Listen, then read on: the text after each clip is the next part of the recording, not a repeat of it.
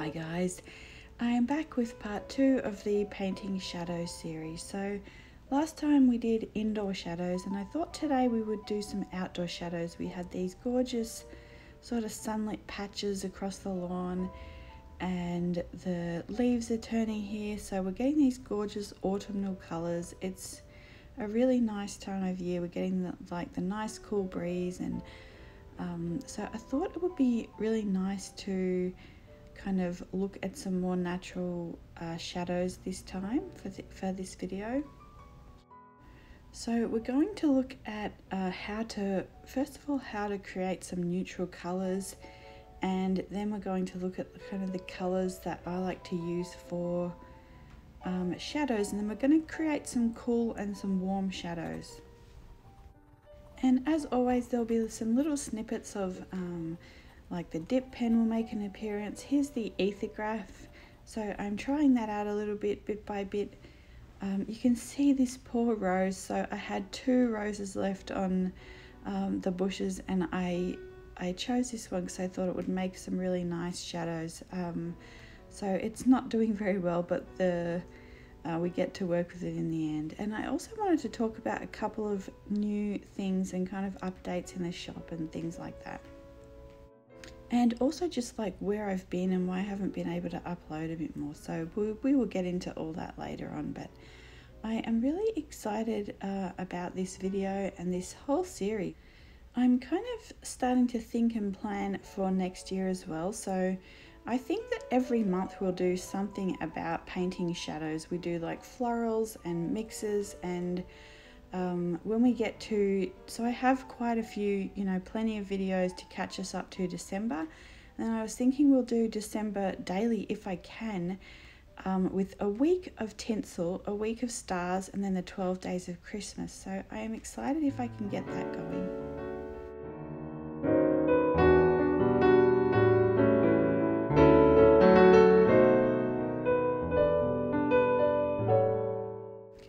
But let's get into today's video. I've rambled on a bit.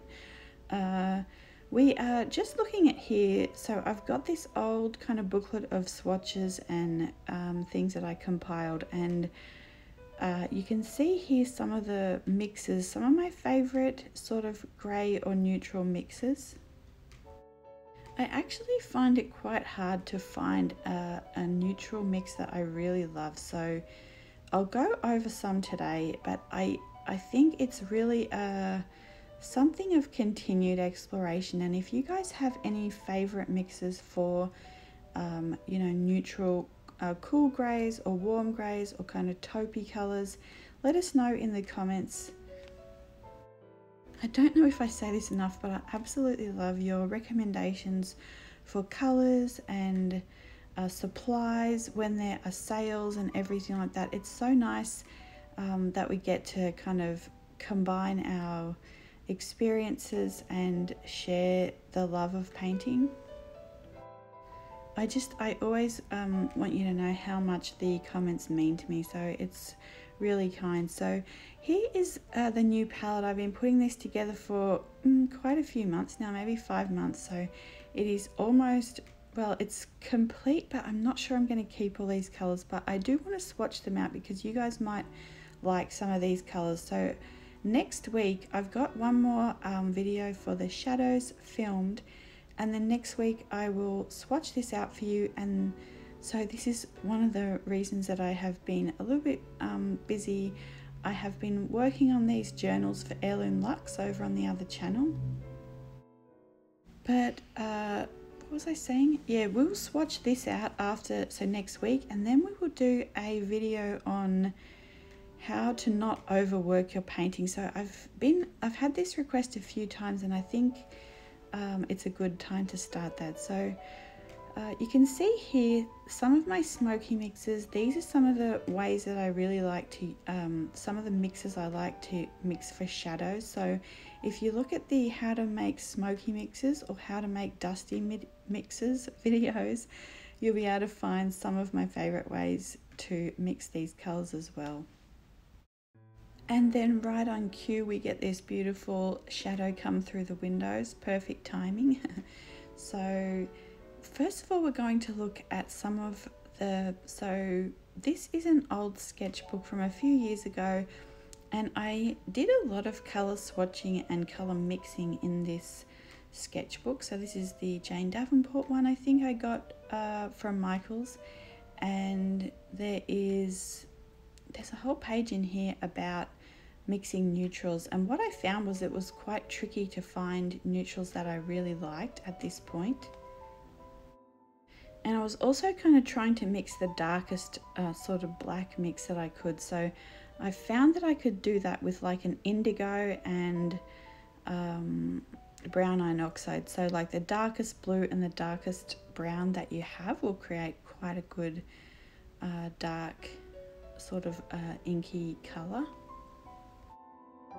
But I was kind of after some more and different shades like that. So you can actually look up on YouTube how to mix neutrals as well, and you'll find some really good videos. But here I have a video, I'll actually link it below, and I swatched these and then dipped it in water and re-swatched it.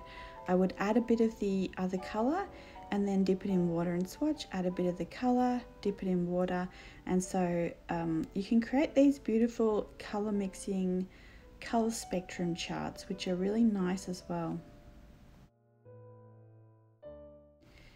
But I actually found I created this Sugarlight and Pearl White mix, and then I was totally head over heels for that colour, and I thought this is the kind of really pale shadow, that colour that I would like to kind of use and mix. So I kind of have steered towards that a little bit. So if I haven't mentioned already, the way that you try and get these neutral colours or get colours to neutralize is to mix the opposite colours on the colour wheel. So sometimes that's a bit tricky because you're using kind of tertiary colours, and so you kind of have to play around as well. Sometimes even though they're opposites, the mix that you get, the colour tone that you get from that mix might not be exactly right for your painting. So I like to kind of try a few different mixes and have a few different shades in my mind that I can use, you know, for a more blue tone or a more cool tone or things like that. Like this first one is one of my favorite mixes, and this is Shell Pink and Fuchsite. And so if you don't sort of mix enough ratio of each, you're going to end up with more of a green tint in the shadow, which I don't really like. And then if you mix it pretty equally, you get quite a nice cool grey, but it still has a slight greenish tint. Then if you put a little bit more Shell Pink in, it mixes a little bit more towards a beige undertone shadow.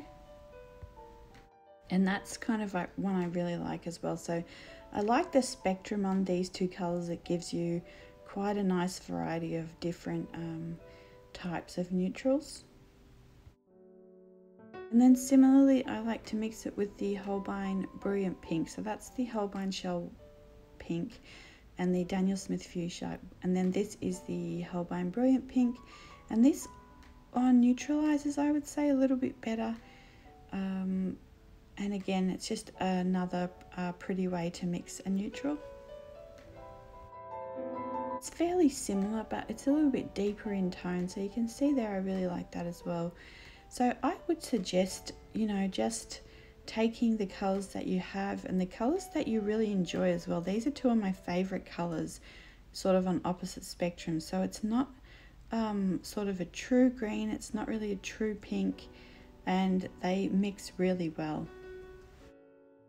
And now we have so I've actually never done this, but I've heard that you can use a trio, like a primary trio, to mix a black. So we used the Cobalt Blue, Daniel Smith Rhodonite and French Ochre maybe, to try and create a neutral, and I didn't really get it to a black color here, so I'm not really sure if I would need like a deeper blue and a stronger sort of red, but I do love these tones.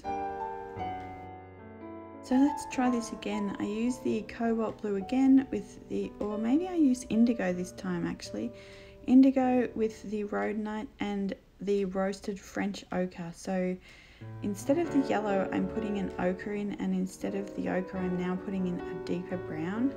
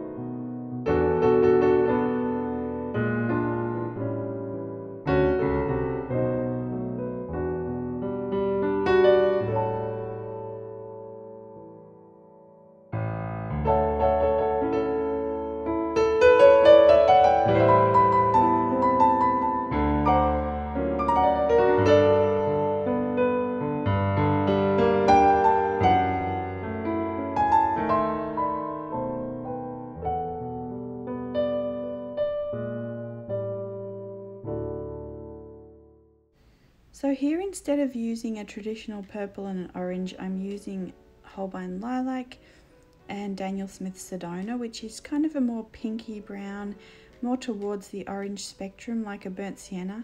And that's one of my favorite mixes, and I really enjoy like this type of a color to add shadows or color notes.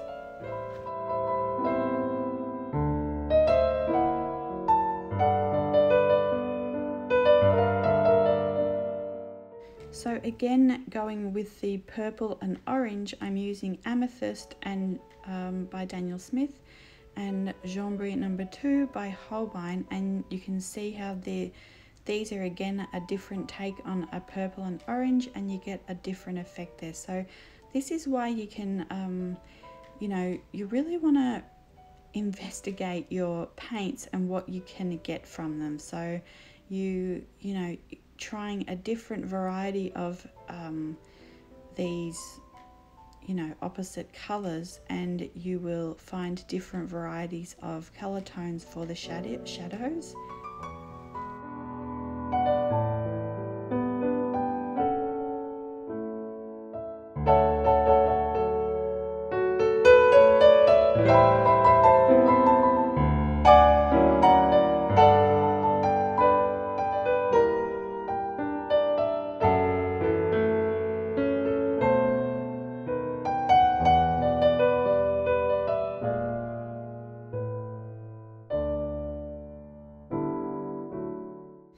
So here I'm just going to show you a few examples of how I like to paint shadows. So I generally tend towards a lighter first wash, and you can see here like I tried to add a darker shade and I just wasn't happy with it. So I always kind of gravitate towards these lighter first washes, and I think that that's one of the ways as well, if you're looking to not overdo a painting, is start lightly and then just build up a small portion of the painting in like true dark shadows. So again, you can see here like this is from the Smalt video, and very soft shadows. This is the Cobalt Violet one. So on a lot of these color spotlights we have done some shadow work, and so you'll be able to watch those and see a little bit differently how I've implemented different shadows into different color schemes.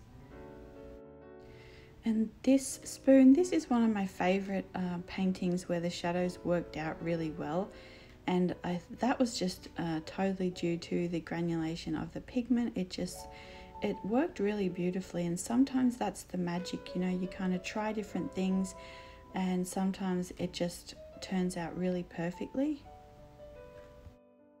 So you can see these are some pieces from a few years ago, and this was when again I still wasn't sure about shading. I wasn't sure how dark to take things, so I just started lightly. I am not one to kind of finish the painting just because.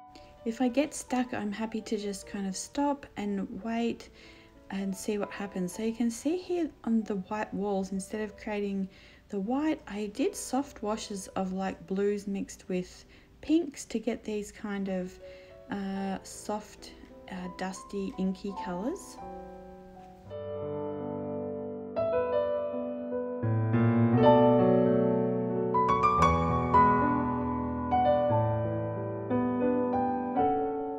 So this was one of my favorite pages as well. So I was trying shadows here and I used a Daniel Smith Amethyst, and you can see that I've just kind of replicated the shape of the cup, and I tilted it a little bit and enlarged it, and that gave that really nice shadow. And then here, so we've talked about this in the blue egg, you know, in the blues mix, and those, I really enjoyed creating those shadows. Again, it's trial and error. It's kind of, you know, seeing what works and what doesn't. And you can see here, so this cup I did no shadows on, and you can kind of feel the lack of it. It takes a little bit of life out of the painting. But I think I'll show you here. I think I'm looking for the orchid painting, and the there's another one. What was it? The viola. So kind of what I've started doing is that 5 to 10 to 15% of the painting I try and use some really darker shadows to try and create a little bit more of that 3D, but I don't want it to overpower the softer colors. So you can watch those two videos and see a little bit more how I do that. I really don't want too many dark lines, so I switch brushes to a very fine small brush and just lightly add in little tiny bits of the darkest values. Okay, so I hope that all made sense, and now we're going to talk about some of my favorite colors to use for shadows. Okay, so the first color that I always love, and I really just pull this out all the time if I'm not sure which way to lean the color shadow. So this is just a nice cool gray. This is Daniel Smith Moonstone. It's a sparkly gray, so I just really love it. You can add other colors to it and it goes sort of holographic. It's really pretty. So this is the Sugarlight, Daniel Smith Sugarlight. I really love this. This is a long time staple in my palette, and then you can see I mix it with the white and it becomes this really soft shimmer. The next color is Potter's Pink, and I use the Winsor & Newton version. I really love it, and I know a lot of you like the Schminker version, so I will have to try that at some point.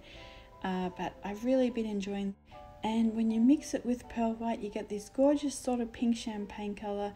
It's one of my favorites, so we'll talk about this a little bit more later on as well. I really love it. And I probably say that I really love it because I really love all of these mixes. So I try and only show you my favorites. So things that I have, you know, I might have gone over hundreds of mixes, but I really want to condense down and give you my top favorites. So this next one is Caput Mortuum by Winsor & Newton. So I talked about this in my Daniel Smith, the new Daniel Smith watercolors recent video. And I was looking for a replacement for the Porphyry Violet Ochre by Colours of the Iron range. So I absolutely love the Porphyry Violet. I love her shop. It's a really gorgeous one. I'll link it below.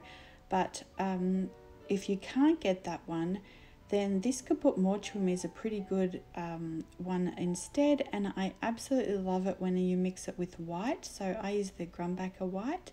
Let me try and catch up here. So in the middle there is the Fuchsite and Shell Pink, and you can see there when it's put on the page, not next to those two, it looks nothing like it's come from either one of them. It's just this really nice cool grey. And then we have Hematite Violet. So I have this in my new palette, which I'll swatch, and then I've added white to that as well. And I saw in Irit's video she also added the white to it, and yeah, it's a really gorgeous combination. So we have Lunar Violet, which is again in the new palette, and I've been really loving this one. So especially the Lunar Violet and the Hematite Violet make kind of my perfect shadow violet. So and then I've used that mix of both, and I've added that white to it. So when I use the shadow violet, I really love it. I really love the color. Sometimes when I add it in paintings, the blue settles out of it, and it doesn't always match with, you know, the color tones in my painting. So I wanted something that I could find that similar tone but without the blue, and this is perfect, the Lunar Violet and the Hematite Violet. You can make something like that with a granulating black, a little bit of a purple and a little bit of a brown as well. And now the next one was the Hematite Violet and Potter's Pink, and the last one was the Indigo and Potter's Pink. So they're kind of two new mixes and some of my favorites now as well.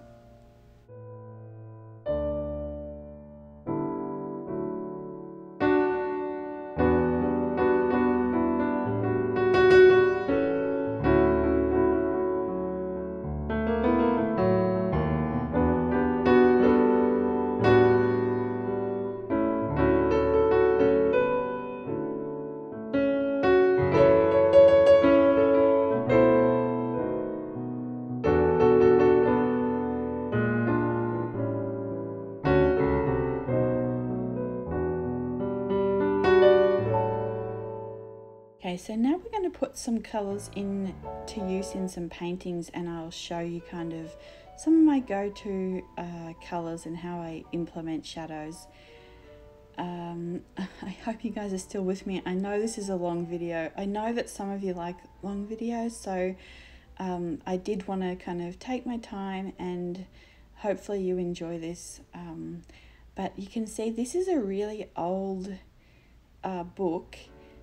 So from like maybe 2013 or somewhere around there, and this is where I kind of started to play with shadows. And you can see here, so I did these pears, and I used a totally different, kind of did what I said in the last video, just used a completely unusual color to mix with the sort of green gold of the pear. I mean, and it's nothing really special, but at the time it was a real sort of freeing experience for me, just the fact that there are these possibilities available, and I really loved it. So I thought about that, and I think today, so we're going to paint a couple of pears. Now they're not going to be sort of anything, these are just small color studies. So we're just basically using green gold. This is Daniel Smith green gold, and a bit of French ochre to tone it down a little bit. and just creating the body of the pear. So I'm just sort of sketching it out lightly with my paintbrush, leaving a little bit of highlights as the white of the paper there, leaving that as a highlight. So the highlights on the left, which means the shadows will be on the right, and I am just dropping in some more sort of French ochre and just darkening and deepening up that side of the pear. Some of this I will just let you watch unless I have anything to add.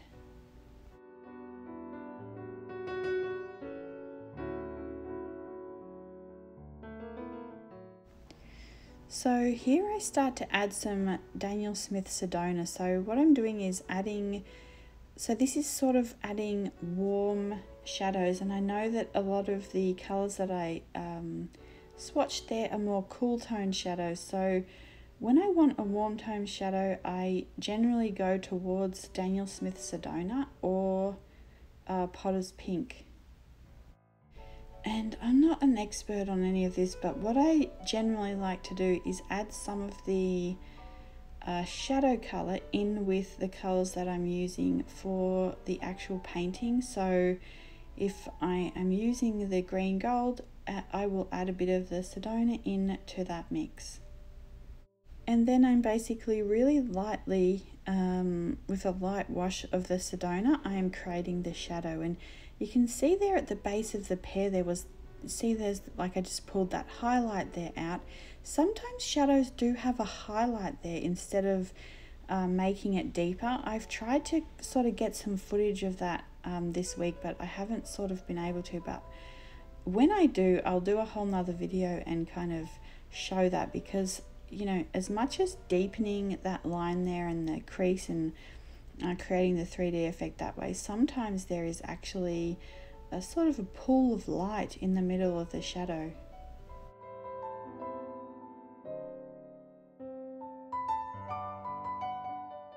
And so the other thing I wanted to say here is you can see that I am just lightly touching the colour and moving it around. So there's absolutely no scrubbing of the paper here. Sometimes when you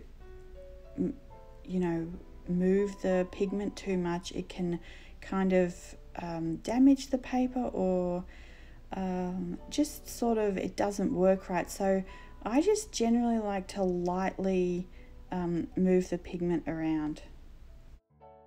Okay, so we are on our second pear, so we're starting it out the same way with the green gold and French ochre mix. And instead of using warm tone shadows, we're now going to use cool tone shadows and see how that affects the finished painting.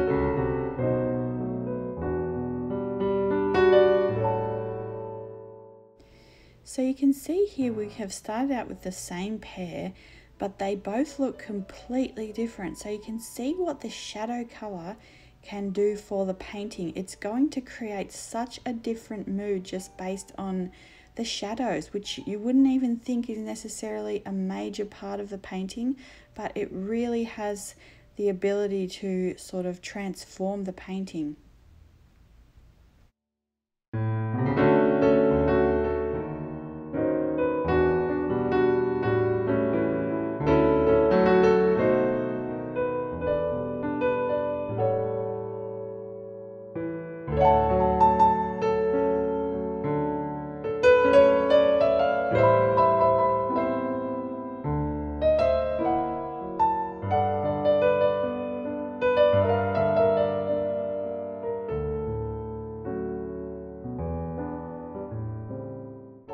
Okay, so we are on to our third and final pear. We're doing this again, the same start, but this time I want to just experiment. So this is part of, I guess, knowing when you want to take risks with your painting. Sometimes you've got to take risks and just see. So it's not necessarily a matter of overworking your painting, but you're kind of purposefully overworking it to see what does work and what doesn't. And it's really good to do it in these just small kind of studies.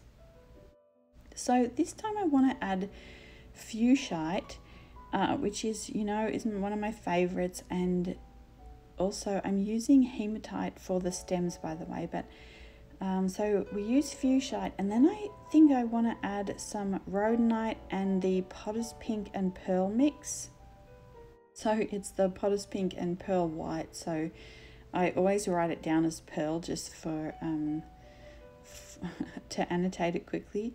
But yeah, so we work with the rhodonite and that mix, and I actually don't mind it. So as far as it goes, you can see I quite like this sort of shadow color, and if I had have just used the Potter's Pink in the pear as well, probably more with a bit of Sedona, then it would have been quite nice. But what I'm just doing here is just pushing the boundaries, and you know, I'm not sure how these colors will work, so I'm just trying things out. In the end, I think if I had have stuck with Fuchsite and more of a taupe color, then it would actually be a really beautiful finished pear, like maybe the Nibs Pens and Inks, Katya or Dawn, something like that would have been quite pretty. But you know, because I'm just kind of playing with this one and thinking about, you know, possible color things, it kind of ends up a little bit of a mess, but that's all right because that's part of it. I'm purposefully overworking this. I want to just explore a few different color options. And I think one of the things is kind of objectively critiquing your own work. So not saying, not diminishing your work and saying, oh, that was just bad, I just can't paint, I'm not even going to bother trying again. But sort of saying, oh yeah, I can improve in this area and this color didn't really work, so you know, I'll try it this way. I think I've found over the years that kind of just because we cognitively know how to do something doesn't mean we empirically have the ability at that stage. So what I mean is, just because we think like we've learned it mentally, like in our brain we kind of know what the steps are to take it, doesn't necessarily mean our motor skills, like our hands need time to catch up to our brain. So you know, often that just means trying something, letting it sit for a while, and then going back and re-looking at it and trying again. So I hope that makes sense. But now we're just kind of, so you can see here this is an old sketchbook which I've showed before, and just the shadow behind that little crest there with the rose in it. So I'm gonna create, I kind of was inspired to do this on this page, and we're going to sort of create something like that with the colors we're using today.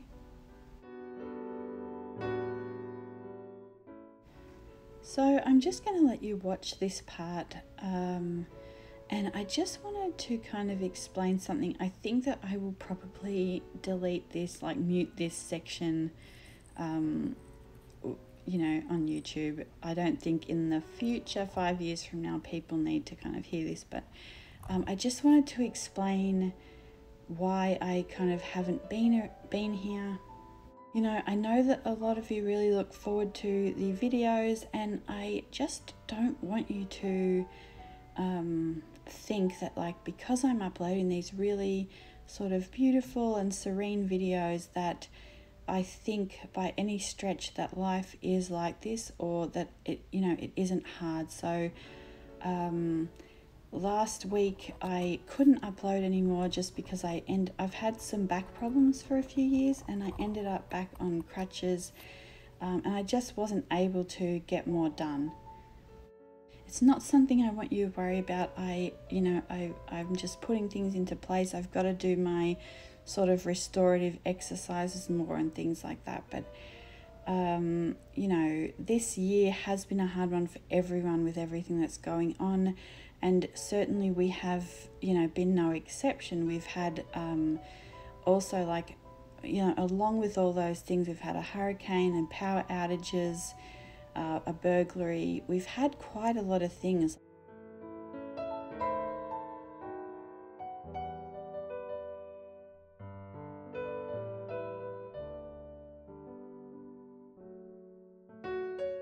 And so it was pretty, we've definitely had our fair share of hardship this year. And I only say this because I just don't want you to think, I really do want to put out these beautiful videos, and I want everyone to feel restful and peaceful and relaxed and sort of have a respite, because I do understand how difficult it has been this year, and I really want to be able to offer that.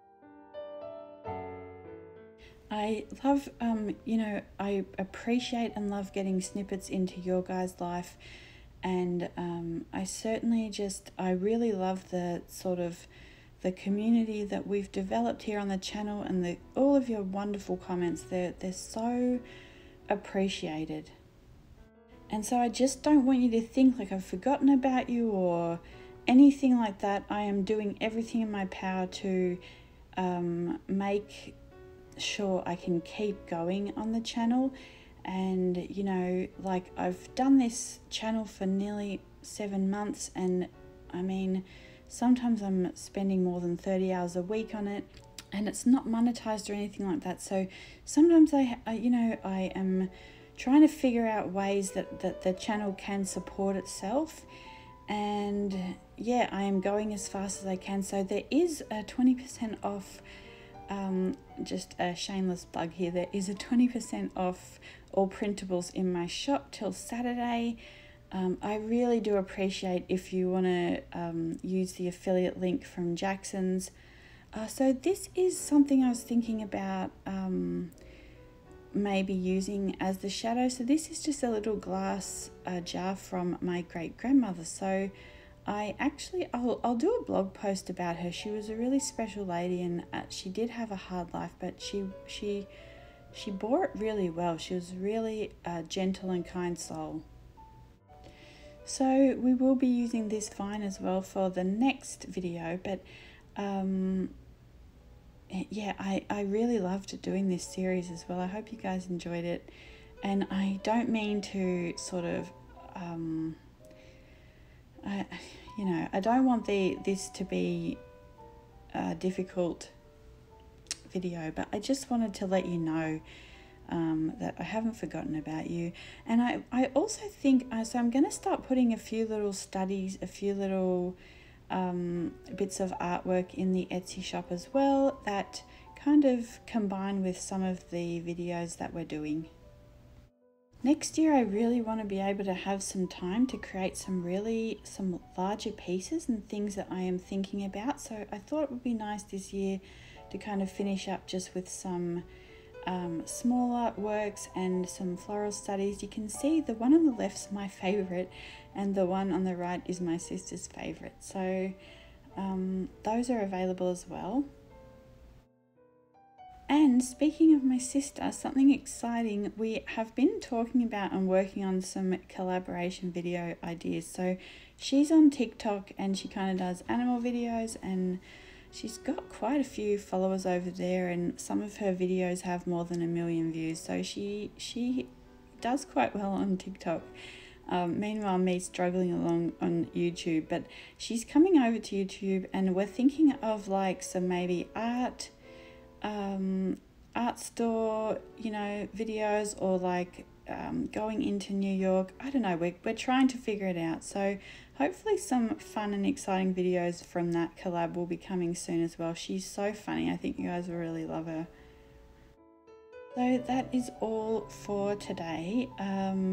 I will hopefully be back on Saturday with the part 3 of the painting shadows, and then next week we will swatch the palette and do a whole video on how to not overwork paintings, and I'll show you some older, like some photos, and then the works when I did overwork them, and some of my top tips for kind of how not to do that. And we might do an example of, I've actually got an idea of a painting I want to try, so we might use that as an example in that video.